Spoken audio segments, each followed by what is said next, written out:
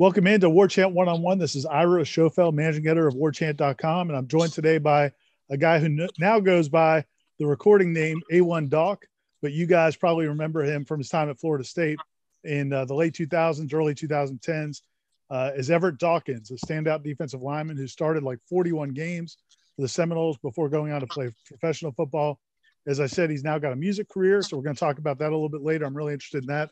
I've listened to a couple of the songs, and even though I'm not your demographic, Everett, it's good stuff, man. I really, I don't know if you're going after the 50-year-old dudes in Tallahassee, but no, I really enjoy it. So we'll talk about that, and then figure we can, obviously start off talking a lot about your Florida State time, and all the things you went through in Tallahassee, because a lot of things you went through when you were a Seminole are things that I think the players in this current team are dealing with right now. So how are you doing, man? Thanks for joining me. Hey, I'm doing good, man. I'm glad you reached out to me so get together and talk. Very excited about what my Seminoles are putting together. I will say that. I've been keeping up and watching them. So I'm very excited, and I do feel like they're at a point like when I first came in. It's very similar. Of course, they have a lot more than we had, but we have the makeup, we got the coach, we got everything we need. You know what I mean? So it's going to be exciting to see. So what – back when you coming out of high school, so you were coming out in 2007, I think 2007, 2008. Yes, sir. And one of the top players in the country coming out of Burns High School in South Carolina, which was the, as good as it gets. I mean, one of the dominant programs in high school football. I know you guys were nationally ranked. You went 15-0 your senior season, won a state title, a bunch of D1 guys. You could have gone to a lot of different schools. Florida State was already kind of starting to see the end of Coach Bowden's tenure. Things were certainly not going in the best direction, but Jimbo had come in and they got some kind of enthusiasm going again. What was your recruiting process like, and how did you end up picking Florida State? I think a lot of people were worried about the Bowden situation, but the good part about it is that Jimbo was right behind him. You know what I mean? So we knew that Jimbo was going to be the head coach. We didn't know when, but we knew he was going to be the head coach. So that kind of helped out. And I got my offer at a 3-day camp at Florida State. I went down and I just killed it, dominated, didn't get blocked. And they showed a lot of love, always did. So that was one of the things. And then I just love Tallahassee. Once you get in Tallahassee, you're in Tallahassee. Once you get around the stadium, everything just stands out. You know what I mean? It's a great city. I've always loved Tallahassee. I still come back when I can. And it reminded me a lot of home. So that was one of the great things about Florida State and Tallahassee. It was just a great mix for me. Jimbo was already kind of taking over recruiting at that point. I know Coach Bowden was still the head coach, but Jimbo was kind of putting together the recruiting classes. But did Coach Bowden come doing in-home? What was your interaction with him? I've heard so many stories through the years about Coach Bowden and what it's like for families to have him come in. What was that like for you? It was pretty cool, man. Bowden came up to my mom's house.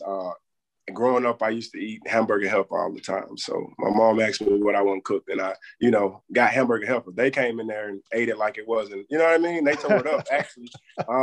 It was him, John Lilly, I believe, maybe, and rest in peace, Coach Allen just passed away. So Jody Allen, definitely crazy, but it was I still have the pictures. Him and my grandfather. My grandfather just passed away. I got a picture with him and my grandfather as well. So it's something that you all will remember for the rest of your life. You know what I mean? Definitely. Well, and I know that, and as you said, prayers to the Jody Allen's family. That's a really tragic story. I think I'm not sure exactly the age, early 60s, former Florida State defensive ends coach who just passed away after a bout with leukemia, and had a family, wife and a young daughter. So definitely thoughts for them. But, when Coach Bowden would come in, and you talked about, like, he's sitting there eating hamburger helper, it's just one of those things that he had that ability to make everybody feel like he connected with them. Even at that age, I mean, at that point, he's probably in his early to mid 70s. Did you already feel like you could connect with him even at that age? Man, listen, yeah, he was smooth. Every time he seen me, he called me Burns. Hey, Burns. I got some good kids up there. We're trying to bring a couple more down the next year, make sure you talk to him. So he knows his players. Even when I seen him years after he left, he still called me Burns. So Coach Bowden he's a great guy. He remembers his players. it's the reason why you hear majority of his former players speaking highly about him. You know what I mean? And that was just one of the great things about him. He's a great human first, before football coach. He's a great man. So how did you guys your first year or two there? It's kind of the slide is kind of continuing. You guys can't really turn it around until Jimbo takes over. Right. And what were you as a young guy having second thoughts about the decision you made, or did you always have confidence that at some point we're going to turn this around when Jimbo takes over? Right. So at first, I'm going to tell you at first, beginning, I came in at DN. My only problems I had was when I switched from DN to D tackle. I kind of switched to D tackle because the coaching style, Odell, and that's why I love him so much. He had a better coaching style, versus the DN coach at the time. And it wasn't just in your face, do this. He showed you how to do it. You know what I mean? He just didn't tell you how to do it. He actually showed you and broke it down. So I ended up moving to D tackle, and that worked out great for me, But other than that, man, we came in with a strong group of guys. We all knew what we wanted to do, and we all knew what we could do. You got Bradham, EJ, Jermaine Thomas. You got it's so many guys I can't even name all of them right now. You know what I mean? But we had a solid group of kids, and everybody wanted to come in and take over the team. You know what I mean? Win as freshmen. Of course we had seniors and all that, but we were coming to win. Like, y'all been here, all this time you haven't got it changed up. It's gonna start with us, And our thing is, we were freshmen. When the freshmen came in behind us, they saw how we worked. You know what I mean? Mm-hmm. And that's how it kept building until we got to that point where, hey, okay, these guys are pretty good. Of course, the coaching situation was chaos. You know what I mean? That was, I don't know. You probably heard about it. It was wow. You know what I mean? It was a lot of people pulling for the power. You know what I mean? Everybody wanted to be that guy up on the, Bowden. But, everybody knew it was Jimbo, but we had other people who still wanted to be that guy. You know what I mean? So that was one of the big problems. Everybody didn't see eye to eye. And that's one thing I commend Jimbo on. When he became the head coach, he let everybody know from first day, like, don't play with me. This is my team. You got a problem with it? You take your ass. You know how he talk. Take your ass wherever you want. You know what I mean? So that was his mentality. That's how he came in, and that's what we needed. Florida State needs a coach like that because we all usually are guys coming from, tougher backgrounds or whatever it may be. It's a new world for us. We're Tallahassee, this big city. I'm from the country, man. You know what I mean? We can go do this and go do that, girls around, all that stuff. So you need coaches that can reel players back in, and laugh with them, joke with them, but also they know when it's time to laugh and joke and when it's time to get serious. So that's one thing I do like about Norvell so far. I've seen him put some of those characteristics where it's his way or the highway. You know what I mean? And that's how it should be. I'm not going to put you on the spot and make you give too many details, but I want to fill in a couple of the blanks there for people who weren't following the team closely at that time. But what happened was, so Jimbo is head coach in waiting. And so, and I'm explaining this for people listening, not for you, Everett. But so Jimbo's a head coach in waiting, but there was another, Coach Amato's on the staff. He's got a title. There's other coaches on the staff who have relationship with Coach Bowden and even though Jimbo's a head coach in waiting, there's still questions about, is he definitely going to be the head coach or maybe somebody else? And is Coach Bowden listening to some other guys on his staff? So there was some stuff going on behind the scenes that if you weren't paying close attention or if you weren't following the team, you might not have known about. And so that's what, kind of you're talking about. And so Jimbo takes over though. One of the things that I really think is I think Florida State fans have to hope the parallels to what is going on right now with Coach Norvell and his staff is, when that staff took over and Coach Stoops came in with that defense, the 2009 defense had really struggled on the field, but you guys turned it around like really quickly. Like 2010 got to pretty good. And then 2011, 2012, you guys were one of the best defenses in the country, maybe the best defense in the country in 2012. Right. What was the key to turning that around? Because it was a lot of the same guys. Right. So, man, Coach, he came in with a defensive scheme and defensive plan that was perfect for us. Most of the time, coaches try to force a player to play a certain type of way or a certain game plan. They want the whole team running behind it. But when Coach came in, he let the D tackles have two-way goals. So even if we got beat by the guard, we still could go under and stay in that gap and make a play. And the linebackers just knew everything was just, the linebackers knew what we were doing. You know what I mean? Everything was on point. We played when they go, just have fun. And that was one of the things that really changed that defense. Everybody started having fun. The other coaches had the traditional ways, you know what I mean? Right. Old school, go out there and just knock heads off type things at practice. Sometimes you're going to skip over the fundamentals doing all that stuff, you know what I mean? And man, when he came in, it was like a breath of fresh air. You know what I mean? It fit all the players. He knew the players before he got there. So he fit and he adjusted the scheme to the players. Over the years, it changed up a little bit because his first year, I went crazy his first year. I had a great season his first year. You know what I mean? That was my best season. And that's because they let us play, they let us do things. D tackles didn't necessarily have to hold up linemen for the linebackers. You know what I mean? Now that changed, of course, next year. That changed, of course. But that's how it went, man. And we just got better and better and just kept building from there. But it definitely was a lot of the attitude that they brought in. No back talk from players, do your job and next man up, and we had some dogs on that team too. So, it just worked out perfect. It seems like, and I know you're not here as often as you used to be, obviously you're not here in the program, but it seems like to me, one of the challenges for this staff, especially in a COVID year, but really any year, was, you had a lot of these players that came in under Jimbo or came in under Willie. Now they get a new staff, and it just seemed like last year everybody wasn't always on the same page. But you guys bought in pretty quickly. You think it was because, why do you think that was? Why do you think it because it seemed like it, maybe I'm wrong, but it seemed like you guys kind of bought in really quickly. It was a team thing. It was a team effort. We had, like I say, Vince Williams. We had cats like that. All of us were on the same page. We don't care who the coach is. We're going to go out there and we finna lay some wood. We're not finna get dogged out by nobody. We finna dog somebody else out. We just brought that aggressive football mentality to it.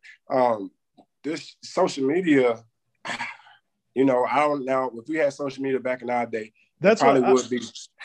I was going to ask you about social media because that's what's interesting about the time you played, because you came in right when Facebook was out there, but it wasn't. It was mostly just college kids. It wasn't. They didn't have people like me on Facebook, and Twitter didn't exist until towards the end of your career. But it wasn't that big of a deal. So you were actually there when social media came around. Yeah. When you look at it now, what do you think? For me, what I believe is that, players now aren't just getting love while they're on the field and out, wherever they go. They're getting all that love on social media, so they grasp to it. I just know a lot of football players. A lot of football players come from rough backgrounds, you know what I mean? So when football players get love from somewhere, they usually grasp to it and hold on to it or try to, you know what I mean? So that's one of the big things with social media. I didn't like none of the stuff where everybody, getting on social media about the COVID stuff last year. That's some stuff that the leaders would have had. You know what I mean? And if it happened, it would have been one time and done. You know what I mean? Like it wouldn't have been kept going on because we would have went over to the player's house. You know what I'm saying? That's the type of team we were. Like we would have went like, hey, what's up, bro? Like we was all on the same page, man. We trying to do all this together, blase. We were just a team, man. Now, I would say in these last couple of years, what's been crazy is that we'll have players that go to the NFL and do actually good. But when they're at Florida State, they don't necessarily play the best. You know what I mean? So maybe players weren't in the best scheme at the time and, they're adjusting and, getting there, but the talent's there. The kids aren't just buying in. I saw the film with Odell practicing last year with one of the D linemen and people were scolding him. You know what I mean? But that's a senior. I know with Odell, he's rough on the freshmen, the young guys. He's always, those were my roughest years. You know what I mean? He's rough on those guys. So by the time you're a senior, it's natural. You know it. You know what I mean? That's just how it is. But I saw that, and that's kind of thrown me off a little bit because it's like, this is a senior. This is our problem. You know what I mean? Like, this is our problem. Big Marv last year. Expect to see more out of him. You know what I mean?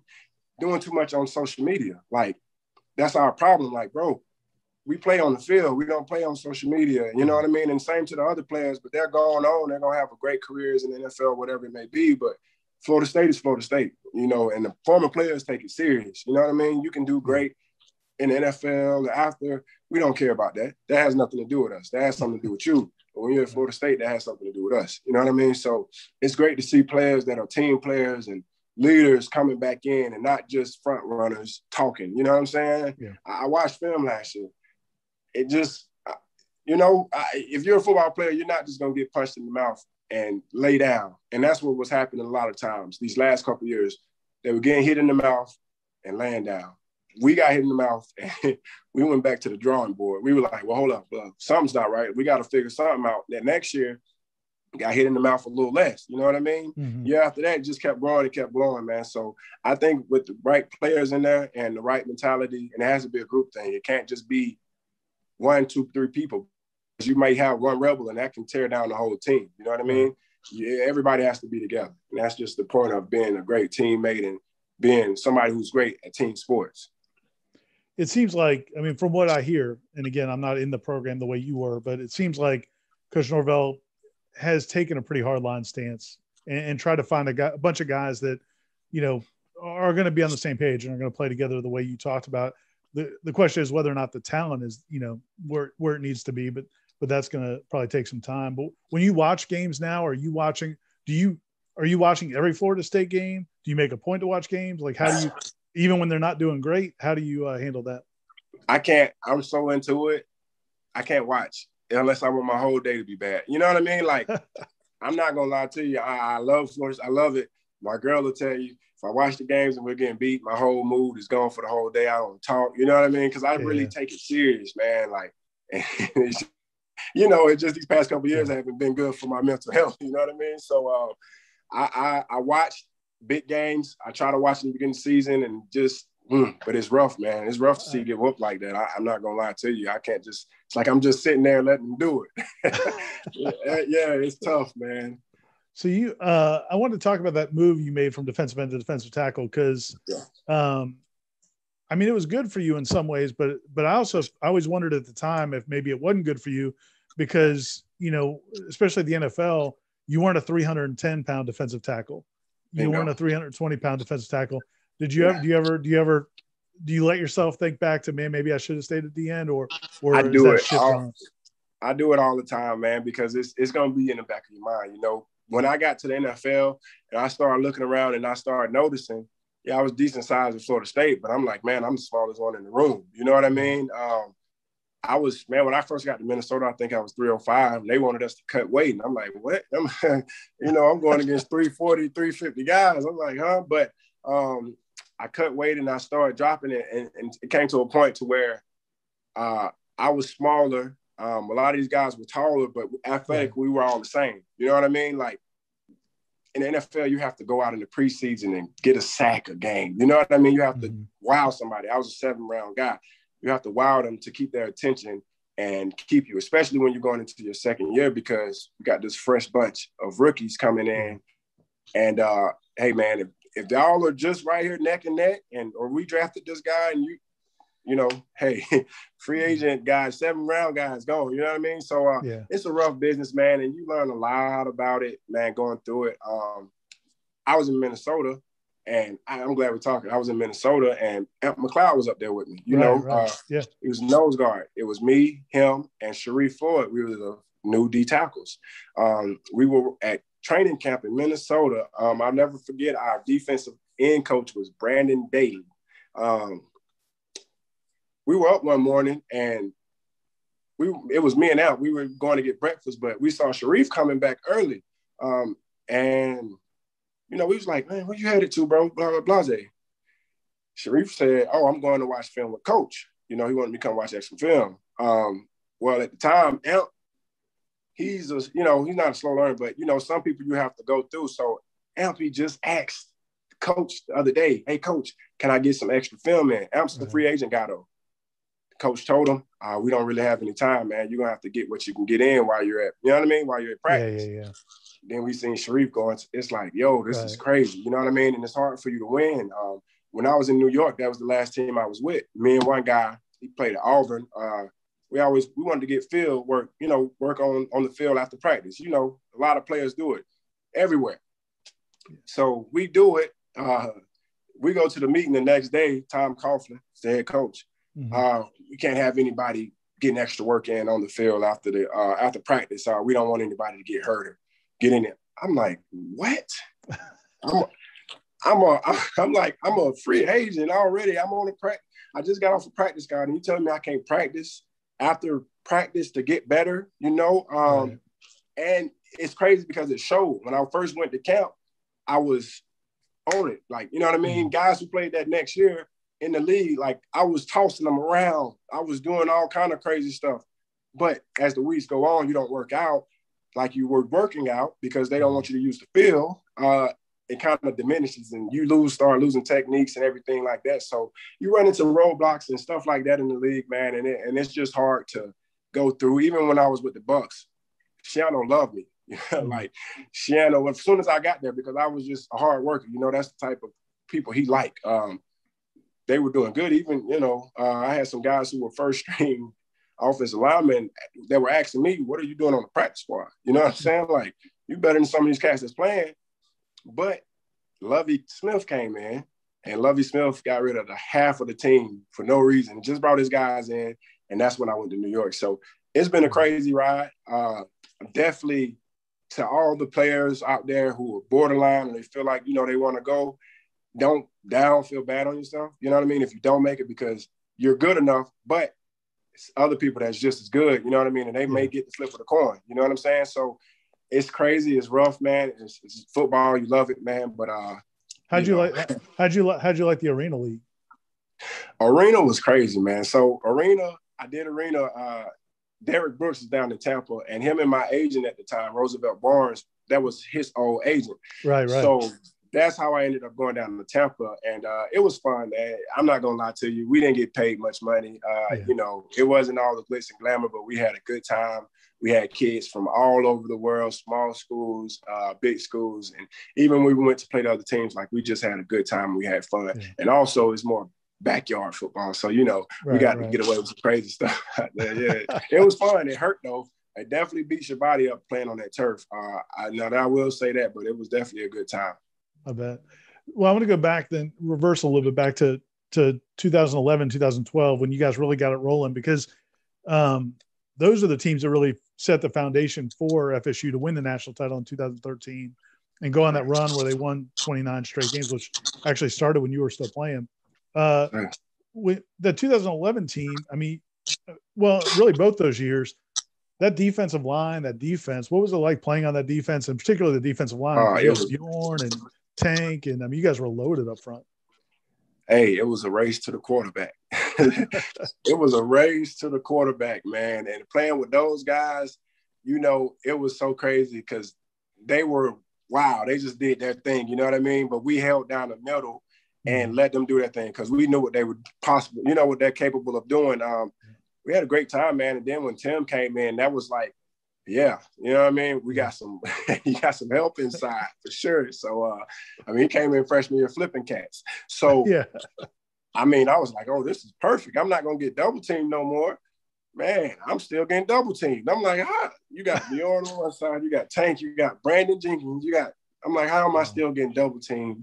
But that's a good thing. You know what I mean? It was crazy, man. But our defense was definitely like that. And then we had the linebackers to go along with it. So it was a race to make plays. Everybody wanted to make plays. We were competitive. You know, we motivated each other. We talked, you know what I mean? Like, we were on top of each other. Like, come on, bro, we can't, you know what I'm saying? Nobody was sensitive. You had a couple people that were sensitive, but they got over it. You know what I mean? But we worked together. You guys did in that 11 season when you guys lost the Oklahoma, Clemson, and then went up to Wake and lost to Wake. I remember after that game, and, you know, you guys went through a lot. EJ got hurt, and you guys had a lot going on. But when you lost the Wake game, I remember after the game watching – I was out by the locker room, and like a bunch of the players were really taking it hard and really frustrated because you guys came to that season with big expectations, and now you lost Oklahoma in a real close game, and then lost a real close game to Clemson, and then lost to Wake. Yeah. But then after that, you guys finished the second half of the season. Like, it could have gone the wrong way.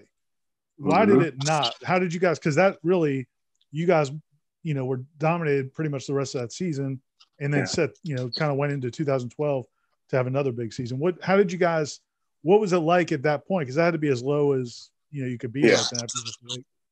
So I think the coaches started to once again adjust to their players. Don't put players in situations that they're not the best in when they're going against somebody who is the best in that kind of situation. So that was a huge thing about it, man. And we just started putting the work in. We got the mindset, and we just got down and sat together and started talking. Jimbo had the leadership group, and we really got on guys, man, because he started making us get up to run with them. If they missed class or whatever, we had to get up at 6 o'clock with them. And you got a group of seniors like us, and you're a freshman and you playing around, that's going to be rough on you. You know what I mean? So we just locked in, man. That was the biggest thing, locking in. The coaches sat back and seen what we were doing wrong, what our problems were. We fixed it. We made it more simpler for the players, and it worked to the benefit, man. But that's a huge thing, coaches being able to adjust to their players, and especially different times of the season. You know what I mean? So, yeah, you got to have those coaches to help you along that way.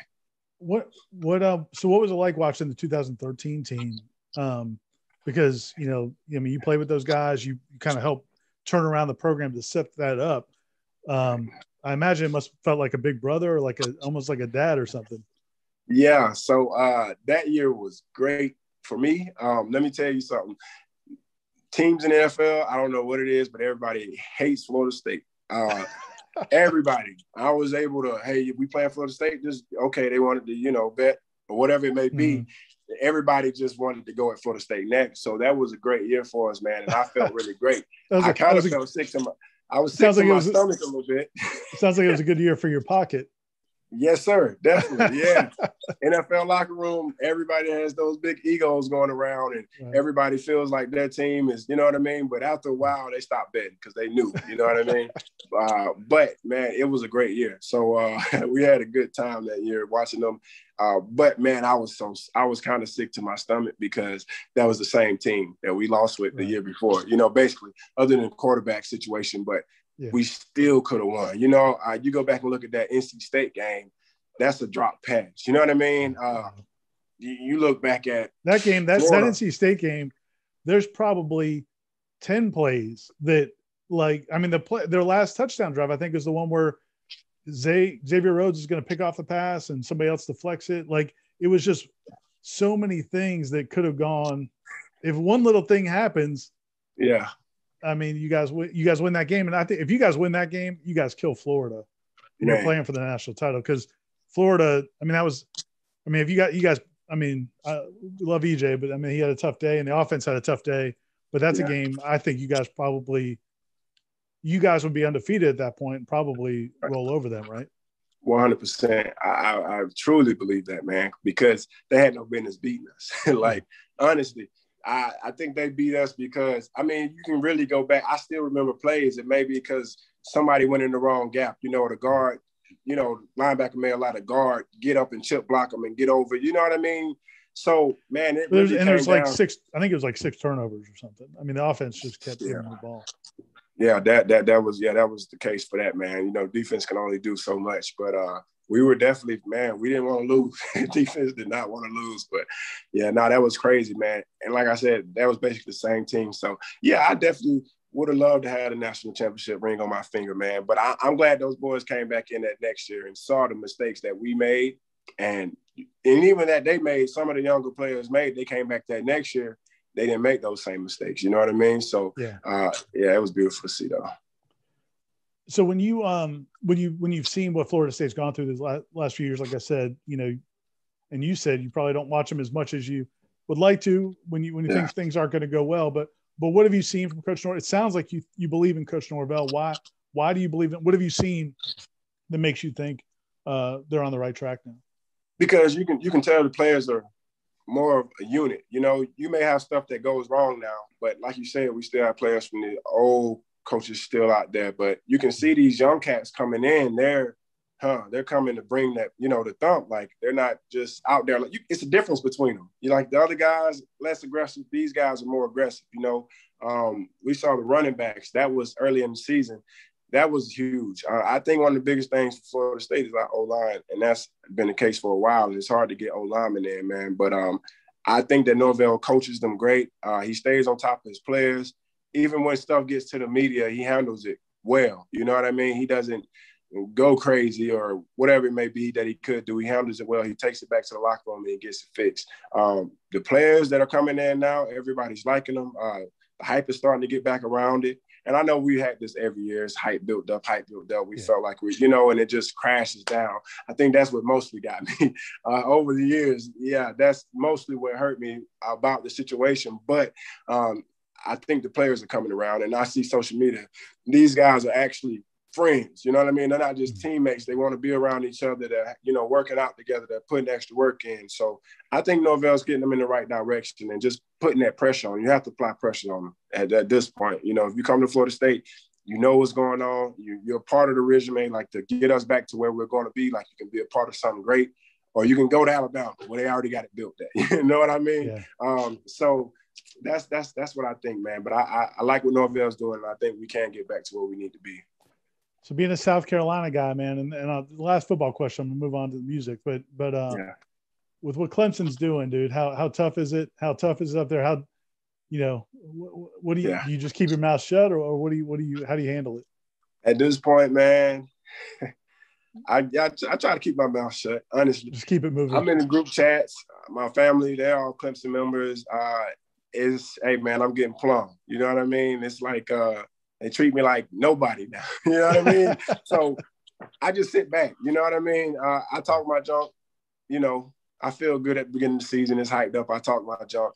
But, man, after the season get rolling these past couple of years, it's just like, man, you know what? It's not even fun to talk football for me anymore. You know what I mean? That's mostly what I did on social media was talk football. But I don't want to talk about losing football. You know what I'm saying? I want to talk about us winning, beating folks, So did you ever think about going into coaching at all? Or and I wanted to ask you why you decided to go into music, and was coaching something that you ever really considered before that? Right. So for me, I've played football since I was 7 years old. And I played football till I was 27, I think, with Arena. For me, I just kind of felt like I needed a little breakaway. I've been into football for so long, the busy schedules, I've always been busy, not being able to do other stuff in life. I'm a football player, but I've always been talented, and I was just so good at football that nobody else saw those talents because I focused and keyed in on that my whole time. But with music, I just kept going to the studio over the years. After I got cut from the Giants, I started going and I hurt myself, and I just started building on that and just kept building. I like to make music. I like to write it. I like, every part about it. So that's one of the reasons I chose to do music. I've always had a passion for it. I probably was writing in elementary, you know what I mean? Just jotting in my books or whatever it may be.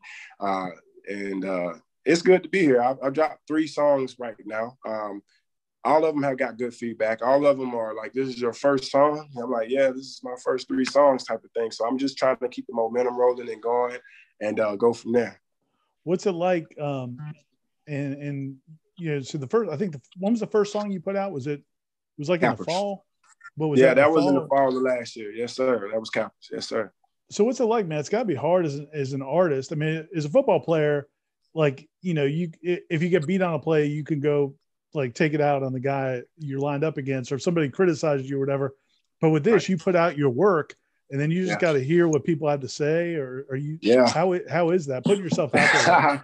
It's funny, man, because I've been learning so much about the business, and I'm learning now that a lot of people that have been in music for years don't know a lot about the business side. But me, I've always wanted to know the business side of anything, especially if I'm putting my time and effort into it. So right now, my first song was Kappas. When I put that out, it's I use auto-tune on it, so I got mixed reviews. A lot of people liked it. More my age, they liked it, but people a little older, it wasn't their vibe, feeling. So you kind of like, okay, maybe this song I should go in another route, but not necessarily, because you still have people that like it. Everybody's not gonna like everybody's music, you know what I mean? Yeah. And that's one of the things that I had to remember and focus on. So I've been just taking all the feedback in positively and applying it to my new work, and I have an EP coming out soon. I have a song coming out on the 2nd of July, but that's me going back and listening to what people say about my past music and some of the improvements that I can make and going back and making those improvements. Whether it may be taking this line out, it's not good enough, replacing it with another line or switching up the whole hook or whatever it may be. I just went back in and dug in because I've been doing everything by myself. I don't have a guy who's helping me do music. You know what I mean? I don't have a music coach or anything. I have people that I met on social media through hashtags. It's crazy because social media is powerful, but on Instagram, I use a lot of hashtags. I basically just dug in and learned as much as I possibly can about the business and how to release it, to how to make it, buying beats, everything. It's you wouldn't believe how much it is, but people say the music business is what it is for a reason, because a lot of people don't want to read all the paperwork, but I read. Right. So but it's been interesting for sure. But it's cool. I mean, one thing that, I think it probably comes from your athletic background and just kind of person you are, but like the songs you've released, it's not like they're, I don't know, man, like sometimes people put out music, but it's like not really done. Like they might've done like, I've got a hook or I've got part of it or whatever, but like your songs, when you put them out, you've only put out 3 songs, but it seems like you've really put a lot of time and a lot of effort into kind of making sure it was exactly the way you wanted it before you put it out. Yes, sir. Definitely, man. And you can go ahead. No, I was going to say, is that what's that process like for you? And do you think it is because of kind of your competitive nature? Competitive nature, definitely. I know before I want to put something out, man, I'm a tough critic myself. So I always want to put something out that's good. You know what I mean? Of course, you have good, great, better than that. But my basis, when I first made my first song and I put something out, I needed to be good enough to, not get the criticism that can come along with it. Now, I have songs in my computer that I recorded years ago. A lot of people, that's what people do. They don't keep that music in. They put it out too early. When you put it out too early, people hear that and it's like, bro, are you serious? Stop rapping. Like, you know what I mean? Don't do it. And I went through that process with some family members because I let family hear my music first. People that I know, friends, and a lot of people were like, nah, well, I'm competitive. You tell me I can't do something, I'm going to keep on working on it and keep on crafting it. And like I said, it's been a long process, but I got to the point where I feel like I can put stuff that I know people are like, and, that I like myself to listen to. So it's a whole process to it, man. You have to make sure your product is done before you put it out. A lot of people don't do that, man. They just want to make music, but it's tough getting people to actually click your music and listen to it. I can see my analytics from everywhere, and, they're going against a lot of people that already have names for themselves. You know what I mean? Yeah. So, but it's all about building the community and just letting it keep growing, and that's what I've been doing, being more active on social media. I'm not a social media guy at all. If we talking football, sports, you know what I mean? But I think I was off of it for a year and so, because I'm old school kind of, I'm like, I didn't grow up on all this stuff. I'll be fine without my phone in my hand, you know what I'm saying? And that was a challenge that I was doing for myself. And it was, it was pretty cool because you just don't get all the, oh, I got this alert, this is going on here, this is there. You know what I mean? Like, dang, this happened again. So it really worked great for me, man. And I've just been locking in and just doing what I need to do, being more active on social media, being more networking and everything else, man, because it's something that comes along with the business. And then you even, you got, and I'm sure you don't have a huge budget, but you put together music videos that like, you could tell it's like a real story and they've been edited and all that. Are you getting feedback from former teammates or other people, just seeing you in music videos? I mean, that's pretty cool. Facts, definitely. What was cool about my first 3 videos I shot with a guy in LA using hashtags. Once again, he was an upcoming guy. Man, I've had people try to charge me $2,400 up to $8,000 for a music video. And I found this guy, he was $500 maybe, you know what I mean? So that fit my budget more. And we were kind of working together and just grinding and, building something. And it's been great because he's got a lot of more people coming his way because I sponsor all my stuff. Like I do ads, trying to target, certain fans of music and everything like that. But I have got hit up by a couple of guys that I played ball with. It's been crazy because a lot of people are scattered out and, people separate and go their own ways. But I still have my solid group. Most of the guys who I talk to is either they play D tackle or they came in my class. that's mostly my, former player network. Of course, when I see everybody, it's all love, dap each other up and everything like that, start talking about the old days. But so far, everybody's liked it. I've gotten a lot of good feedback. People didn't know I could do it. You know what I mean? And that's the biggest thing. I never put myself out as making music. It was always football for me. I was always locked in on football. So it's been surprising a lot of the feedback I'm getting, a lot of people that like the music. So it's been motivating me to, keep going and keep coming with it and just see how big I can grow because like I say, I'm a competitor at the end of the day and I like to write. And this is something that I really want to do and I can make it happen. So I'm definitely focused on it. When do you plan to have the EP out? And can you give us any like preview or what it's going to be like? Different or similar to what you've done so far? So the EP, I have the song Blazing releasing on the 2nd. The EP, I would like to drop it on the 2nd if I could, but it's getting mixed and mastered right now. So not sure if I'll be able to beat the date, but if I can, I will. I think it's going to be like a whole nother thing. Like when you hear it coming in, it's going to be like, oh, I wasn't expecting this, but this is dope. You know what I mean? This is a vibe. We go through the whole process. The name of it is going to be No Love Lost. And that's kind of me just telling people, hey, no love lost. I was here with you at the top, you know what I mean? And we were together. We were, all dope. People go on and move their certain ways, and it's been crazy. So even with football, no love lost, man. It is what it is. This happened, that happened.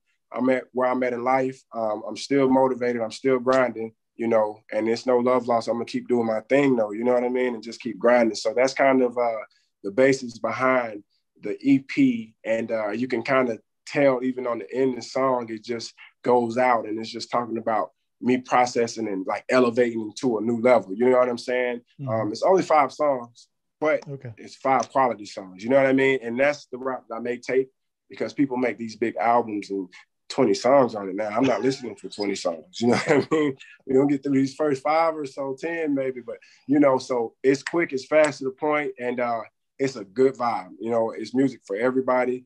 It's chill music. I have, if you just want to slow dance with your lady music, I got a good one on there. I got, turned up music, you working out, you want to go to the gym.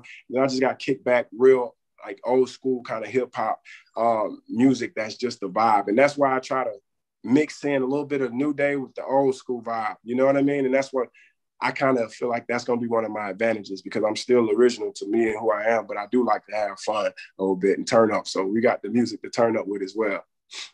Nice. So we'll put in the links at the bottom of the video, but on YouTube, but if you want to maybe give out some of your social media stuff and where people can find you. I know the more subscribers you get on YouTube, the more the you can actually monetize it. They'll run ads and things like that. You can actually make some more money off it. So where can people find you? 100%. Yes, sir. I'm A1Dawk on YouTube. That's my channel. Click the subscribe button, comment, like, share, whatever it may be. I definitely appreciate it. Social media, I'm A1Dawk on most platforms. My music, A1Dawk on every streaming service. You can find it. My website just went up. It's A1Dawk.com. I have merch and apparel on there that's I worked on getting for 2 years. I was looking at the hats, man. I might have to get me a hat. I like the A1 logo, buddy.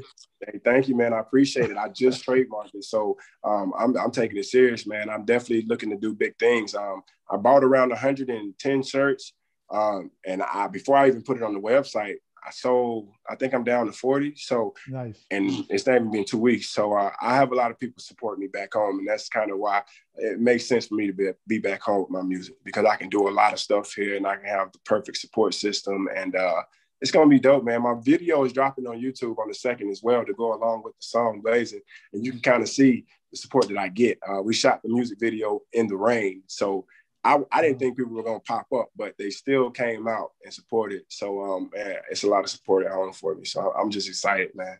That's awesome. And you had another blessing recently. You had your first child. Is that right? Yes, sir. Yes, sir. We have Everett Jr. So definitely be on the radar, looking out for him, Seminole fans. And he's big already. Class of 20, 39, maybe? 39, definitely. Listen, yeah. I want him to stand up, though. We're not letting him play D-tackle. We're letting him play linebacker. Yeah. Look, my hands are all messed up, man. Nah, we're gonna let him stand up. That'll be fine. But yeah, he's a blessing, man. He's getting used to us accommodating, and we're getting accommodated to him as well. Sleep, of course, that is what it is. You get it when you get it. But man, it's been a blessing. We've been excited, and yeah, it's a true blessing, man. Well, congratulations. And one thing I meant to mention earlier, one of the first times you really stood out. First of all, I mean, it was always good to interview you back when you were playing. You were always really good to deal with. But one of the first times that we knew what you were going to be was when Jimbo took you to that ACC kickoff in 2010 when you were a sophomore. I mean, he just became head coach. You didn't even start the year before, and he took you to ACC kickoff as kind of his representative on defense. That was a pretty big deal, man. How special was that to you?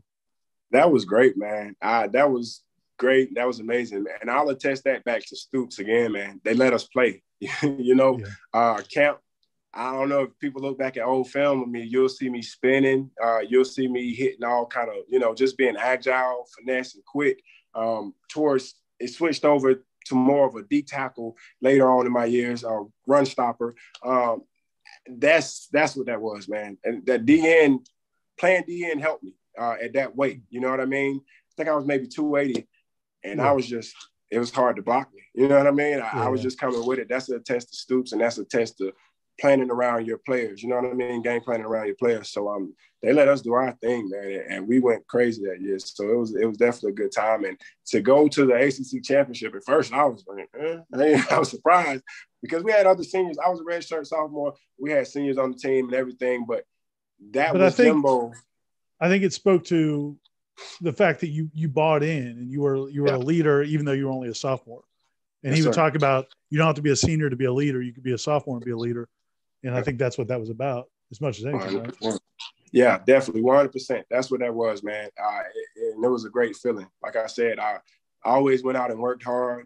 I didn't skip anything. I always put work in just as much as anybody else. You know what I mean? So that just showed what I could do. And like I said, I told you earlier, that 2010 year was a great year for me. So, man, that was a blessing. I think I broke my thumb. Boston late in the year. Yeah. But you broke my thumb. But you didn't miss any time though, right? You kept playing. We had an off week the next week. But I wasn't in shape. We had an off week. So I took that week off and came back against NC State. And that's when we played Russell Wilson, and he was still there. Yeah, it wasn't a good game because he was running everywhere. You know what I mean? Like, Coach, come on, I just broke my finger. You know what I mean? And actually, I lost my starting job after that game, but I had to get my strength back in my left hand. You know what I'm saying? So after that, man, it was just a great time, and it was a great season. It was a blessing, man, to be able to do all of that stuff. And, it's Florida State at the end of the day. And I always have to remind people, like, hey, man, you got a lot of stuff going on, but, man, listen, Florida State, we did that. You know what I mean? Yeah. Like, you can't down talk anything. You know what I mean? Like, let's go look at the stats. Let's look at whatever it may be, man. The name holds weight. We brought back Florida State. That's what we wanted to do. We didn't win the championship, but we won that next year. And that was so good to see. You know what I mean? And I do believe we'll be back soon. It's just getting the players. We just got to steal some players from Alabama. That's all. The portal. Now they got the portal, so maybe it'll work out. But man, I'll say it because I know you sounds like you still have some things you wish you guys could have accomplished. But again, man, anybody can come in during the middle of a run. Like, anybody can come in the middle of a dynasty run and just kind of ride that wave. But to come in when you guys came in, when it was going downhill and then turn it around and turn it back up is really awesome. And man, individually, your career started 41 games at Florida State. I mean, that's crazy. So you definitely should have a lot of pride in what you did at Florida State, man. I appreciate it. And good luck with the music. And I'll be listening. I actually don't mind the auto tune. So don't listen to everybody else. I didn't mind the auto tune. Hey, man, thank you. Well, that's good. Then it's not bad, man. People are just weird when it comes to new stuff and everything, man. So, that's all. But I do have some stuff. I got a lot of stuff with no auto-tune on this song. So, just make sure y'all tap in, subscribe, and just get ready for the second. All right. Thanks, Everett. We'll have you back on, man. And hopefully, when you hit it big, you'll remember us back in Tallahassee, man. I enjoyed talking to you. And hopefully we'll talk to you again soon, okay? All right, Ira, take it easy, man. Thanks for reaching out.